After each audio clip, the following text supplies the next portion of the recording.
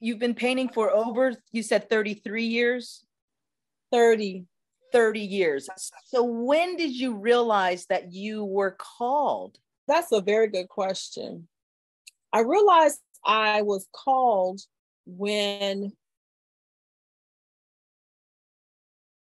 a dear pastor of mine, Pastor Al Garcia, he's no longer pastoring, but he was my pastor at the time.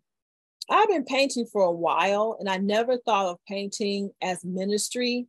I never thought of it as what I do now, you know, connecting with the community on a greater level.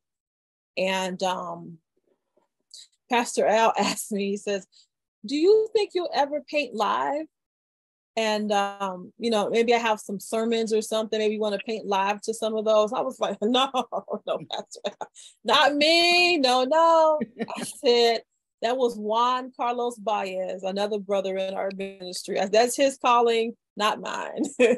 And so God ended up calling Juan and his family to move to Puerto Rico for a season.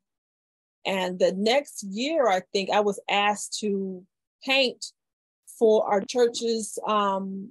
We had a big conference of some sort, and it was a big convention center. And they said, would you want to paint live? And I was like, my goodness, again with this paint live business.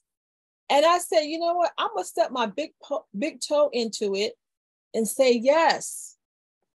And it's almost like when I said yes, that's when God was like, look, I've been waiting for you to say yes for a minute.